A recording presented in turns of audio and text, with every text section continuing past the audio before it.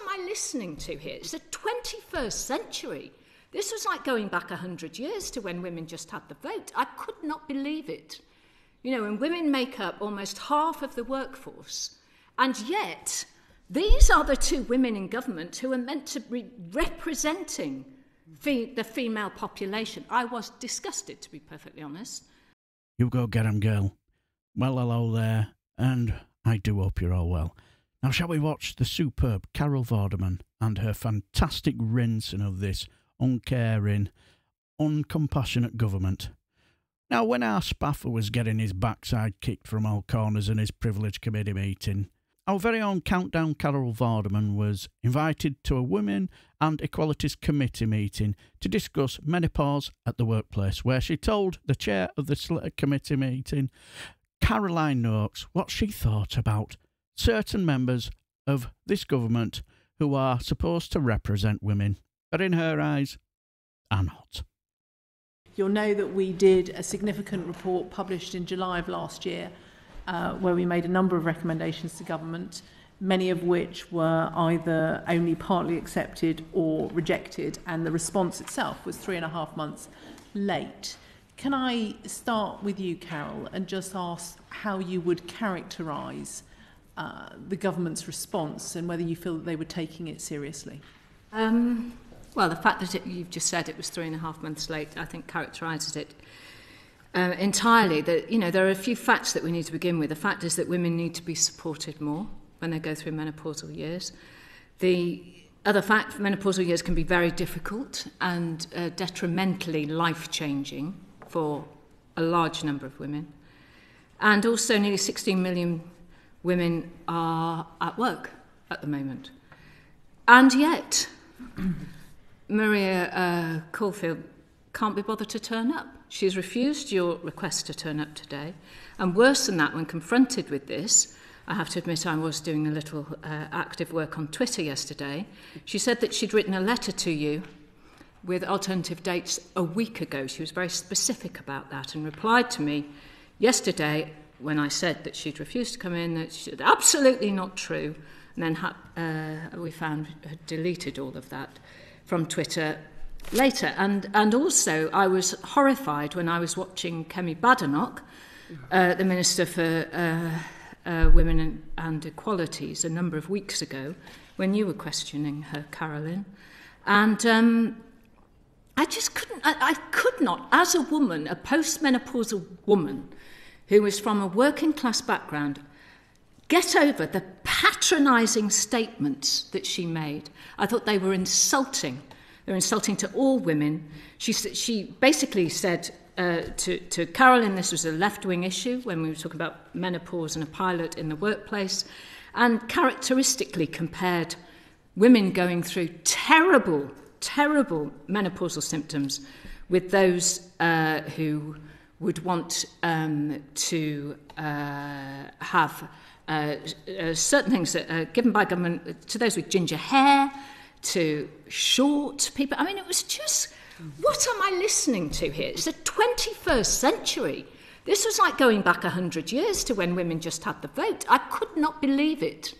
You know, and women make up almost half of the workforce, and yet these are the two women in government who are meant to be representing the female population. I was disgusted, to be perfectly honest, by both of them. Absolutely disgusted. And we have always made it very clear that we intended to follow up the work and the report and ask ministers questions about why they had dismissed out of hand the prospect of a consultation on the Equalities Act or a trial of menopause workplace leave. Can I just ask, when it comes to menopause workplace leave, have you had any sense from the many thousands of menopausal women who I know will have reached out to you that they think that a trial of leave would in any way be forcing them out of work, or would it perhaps be giving them a mechanism to find ways to stay in?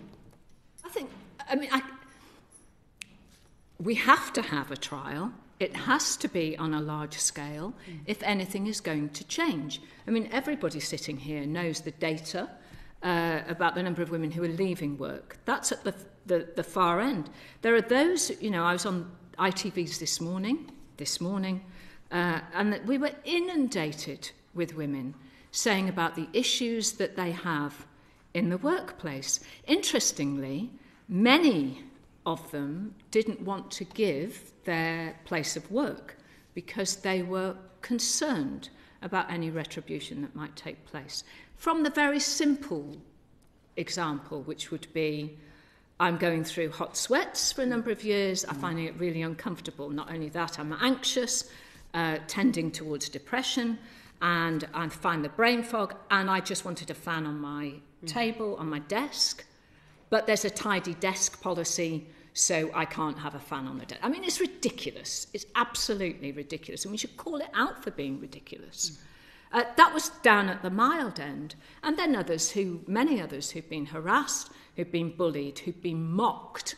Oh, look at you. This was something that was going on 10 years ago when, on television we used to have to sort of apologise almost for having a menopausal moment, as it might be said. We'd go, oh, silly me. Oh, gosh, I'm having a bit of a flush. Oh, silly me. Well, not any longer. Not any longer. We don't have to do that. This can't go back in the box. Sometimes it's characterised that there are a lot of very high-profile women who are now prepared to talk about this openly and highlight their own menopausal symptoms, their own experience in work. And sometimes that gets characterised as that this is a problem for the middle classes, that it's only those who have the ability to speak out who do, and that actually... What's your response to that? How is it affecting women from ordinary working backgrounds? Well, from the response that we had on ITV this morning, on social media, that is absolutely and categorically wrong. And perhaps it is middle-class women and those with a profile who can have the ability, we are here today, to speak out. But, there are so many women in the gig economy. There are women at the moment who are struggling to make ends meet. There are women who aren't earning a lot of money. They are going through a cost of living crisis. They're worried about their children and their education. They're worried about energy bills. They might be single mothers. For them to then challenge their place of work because they're saying, I need help, and that place of work saying, sorry, love, we'll get a new one in, it's impossible for them. And they're the women who don't have a voice. And that's why the Select Committee and the work that you're doing is very important, and the work that Menopause Mandate is doing. And Karen is doing. It's critical. I think we're at a critical mass. That Jeremy Hunt last week, we talked about the budget and we want more people to stay in the workplace.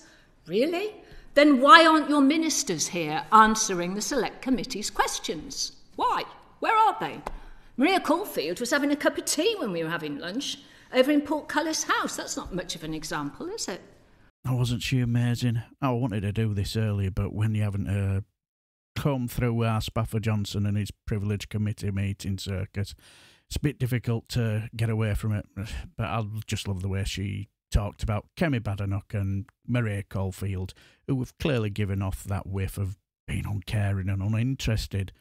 And when she also spoke about other women's stories, it just goes to show you that even in this day and age, we have a long way to go, don't we? Shows that in the workplace, the menopause still isn't taken seriously, is it? Bit shameful. But what do you guys think?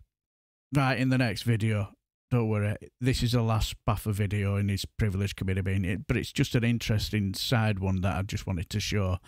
So I just wanted to put this one first, break them up a little bit, because too much of Spaffer is just not good for the health, is it? Anyway, I shall leave the video here, and until the next time, I shall bid you farewell and take care, my friends.